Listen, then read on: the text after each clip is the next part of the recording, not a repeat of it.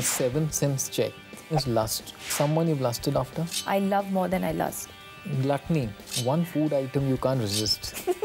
Dark chocolate. Have you done anything only for the money? Any role? Never. No? Next one is wrath, anger. One person who's managed to anger you the most. I guess the tabloids initially. Next one is envy. Someone you envy. No? Pride. Would you consider pride a sin? No, but I guess it depends, like self-esteem or one's own pride up to a certain level is necessary and is important. And the last sin is sloth, laziness. Are you guilty of it? In our industry especially, when you do have a lazy day, you feel like you've earned it.